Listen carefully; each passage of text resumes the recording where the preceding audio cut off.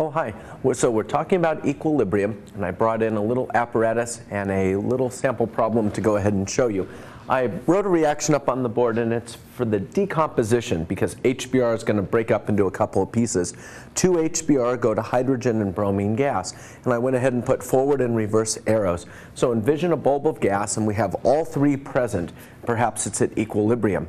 Now let's say that it reaches equilibrium, and the student disrupts equilibrium. They make a change. And the student could make a change by one of two things. They could go ahead and change the concentrations of a gas or more than one gas, or they can change the temperature. Now if we go ahead and change the concentrations, let's start with HBr over on the left, our sole reactant.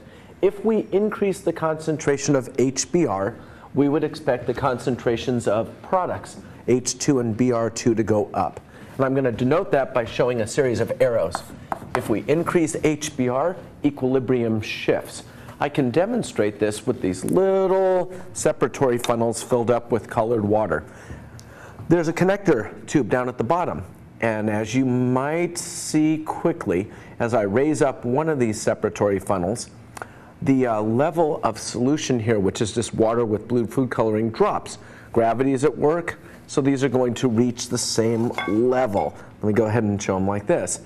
But if I set them back down, you're going, hey, they're not at equal levels right now, so this one's going to increase and this one's going to decrease. This is a physical example of equilibrium. They'll come to rest.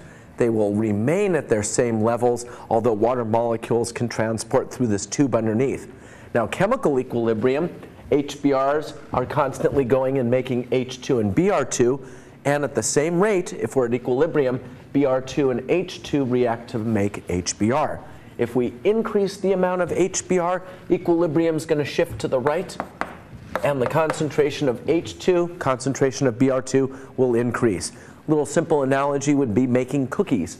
If you add more ingredient, you're going to make more cookies. Now, if we choose something on the right side to increase, this is going to get interesting. Let me put a squiggly line right here.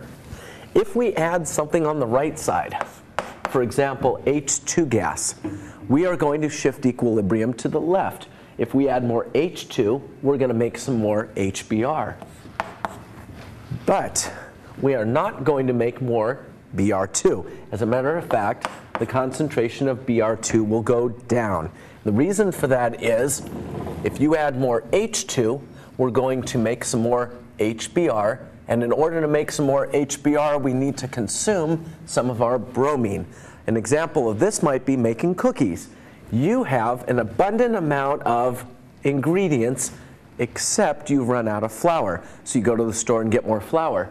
Now you start using more flour, the ingredients that you have on the countertop, like chocolate chips, baking soda, sugar, these start to drop because you're using them up to make more cookies.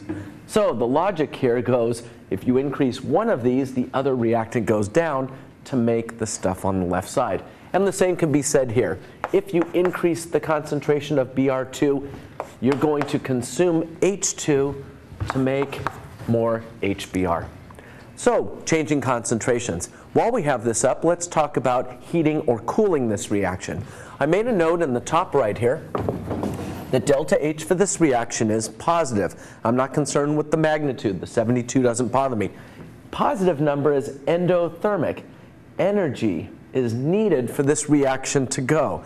And when I say go, it's written from left to right. Because it's in equilibrium, we're also having the right to the left reaction, but our convention is this delta H value, the enthalpy of reaction, goes for making stuff on the right, which we call product. Endothermic, heat's required. So if we add heat to this, add heat. In other words, put a Bunsen burner underneath it, heat up the hot plate. You are going to give the reaction exactly what it wants, endothermic, and you're going to shift to the right. So the concentration of HBr is going to go down. Concentrations of product, H2 and Br, is going to go up. That's exactly right. Now, if you were to cool this down, if you were to put this over ice or carbon dioxide, you would be subtracting heat. Now this reaction wants heat to go to the right side, and you're taking heat out. You're going to shift equilibrium to the left. You're doing the opposite of what this wants, to go to the right. Now if this reaction were written for another system and you had exothermic, negative value here, just the opposite would be true. For an exothermic reaction, heat's given off. You don't want to put heat in, it wants to give heat off. So you're not going to be able to go to the right. It's going to be the opposite of this. If you want an exothermic reaction to go to the right, you actually cool it or take heat away. So it's the converse.